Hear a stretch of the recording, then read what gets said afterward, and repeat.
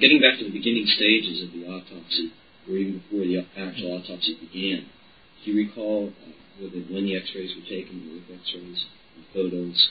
Yeah, well, as far as the exact x-ray was taken, no, I don't recall. I do recall the comments of the doctors, started examining the body before they did anything, looking at the body, looking at where the bullets had entered the back of his head. It was obvious that one bullet entered the back of his head and exited on the right side of his face and pretty well blew away the right side of his head.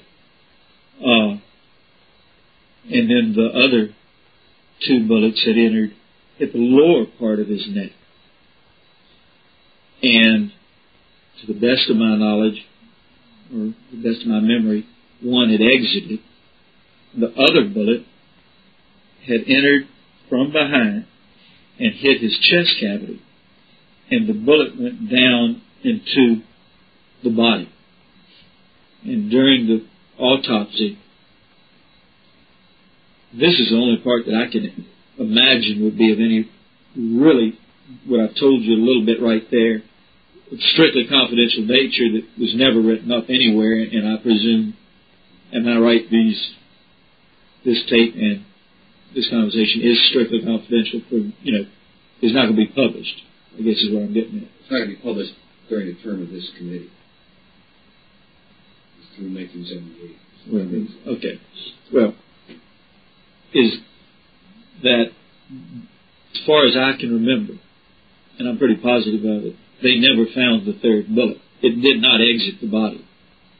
When they did the autopsy, I can remember first they cut the top of his head off, and then they cut his chest open, and they got all of his insides out. That was the only gory part. They took him out piece at a time. They laid him up on, I remember, beautiful, clean stainless steel rack with water pouring over it all the time. Imagine, to keep it fresh or whatever.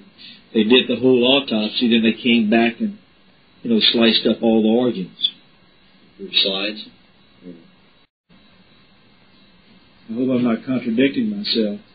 But at this point, and there again, like I said, it's been a long time, I feel that there was no really entrance room. Maybe I said that in the rear of his head. There was a point where they determined the bullet entered the back of his head. But I believe all of that part of his head was gone. I mean, I think it just physically blew away that part of his head. Just like a strip right across there. Or it may have been just in that area. It just blew it out. So you're saying the damage caused by the entrance and the exit of the bullet to the head caused one large hole? To the best of my recollection, yes, it did. The one that went in the back of the other ones that went in the back of the neck. Like I say, I saw the blood spots and what have you, but they weren't weren't a blowaway like this. But of course, what little I know about it, which isn't a hell of a lot, when your bone is right there, so when it hit it, the bullet probably expanded, hit something solid, and ripped. Where here, it went in to tissue before it hit anything. Was there any discussion of the nature of the bullet which caused the hit? No. To my recollection, no, there wasn't. Was there any discussion that it would take a certain kind of bullet to cause that kind of damage? If it was done, it was probably, I'm thinking it was probably done in the privacy of the doctors after the autopsy. I don't remember, and I'm sure it must have been mentioned during the autopsy, but I'm not going to say yes or no because I don't have any idea. Do you remember the doctors describing the wound in the front of the neck as being caused by anything other than a bullet? No, no, no. Remember the discussion as to whether or not there was a tracheotomy incision?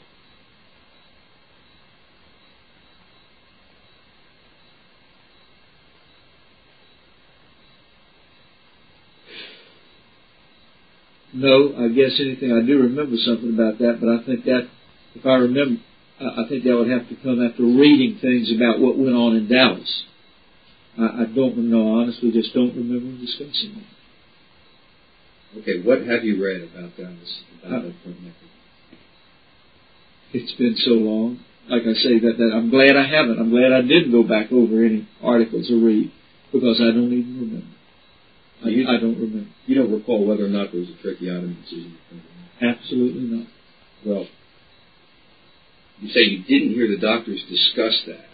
Did you explicitly hear the doctors say that the wound in the front of the neck was caused by a bullet?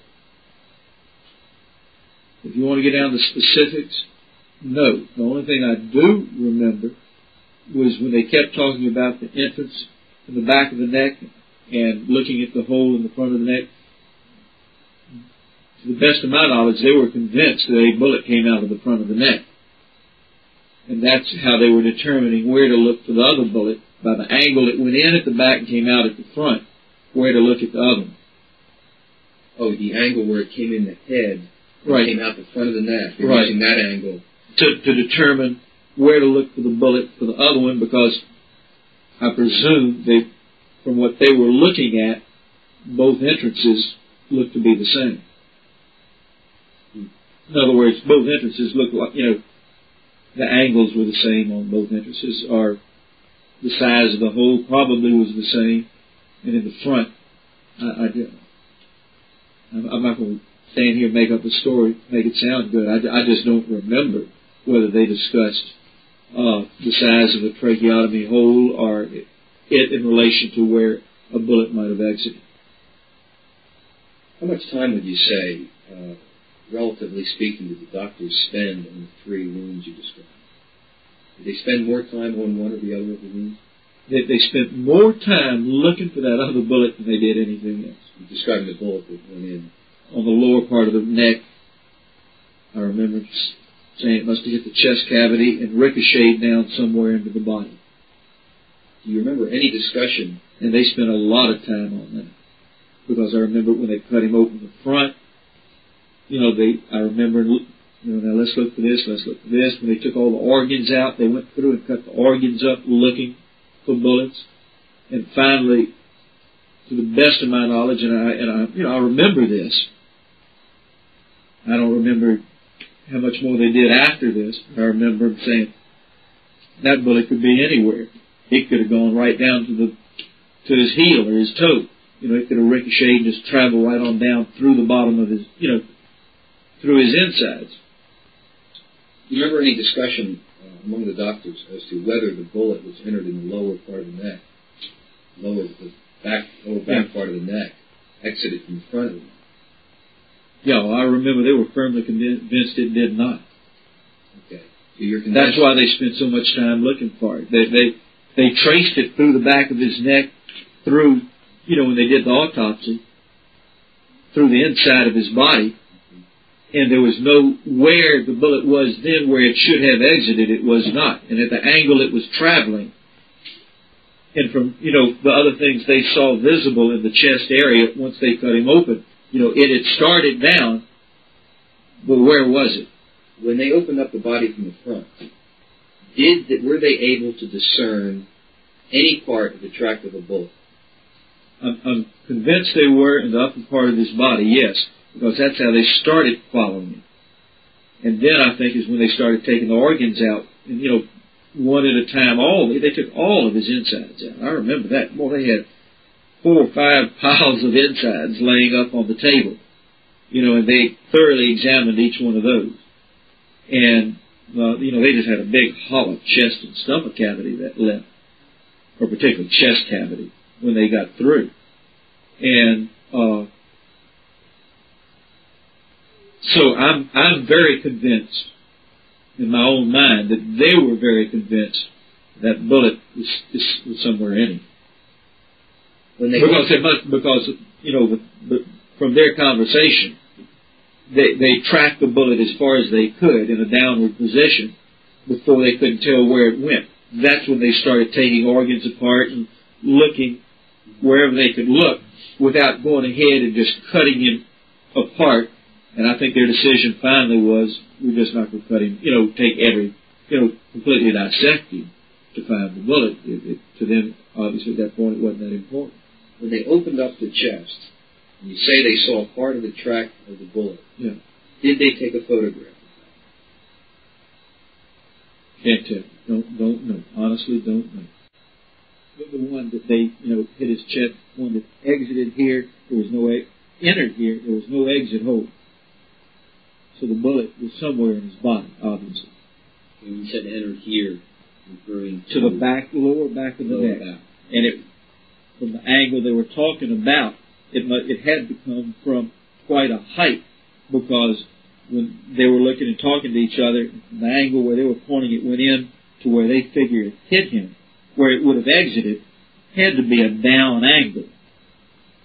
And also, throughout their entire discussion, I never entered the discussion, neither did Sam Bird. We were just sitting there watching and listening. And we weren't asked for our opinions, and for good obvious reason. We would have known what we were talking about. So we never entered any conversation with the doctors or, were offered any information except what we heard them talking. Do you remember any discussion when they were trying to find out where the bullet went, of the possibility that the bullet had gone in the back and had fallen out of the body? In other words, had not exited or remained in the body. No, that was no possibility, because there were no other holes. It could have fallen out. That's what I mean. Did they discuss to go to the rear? It fell out of the entrance. No. The bullet had penetrated. The bullet had went in the skin. It had penetrated. There was evidence of it inside of his body, and so there was no way it could have fallen out.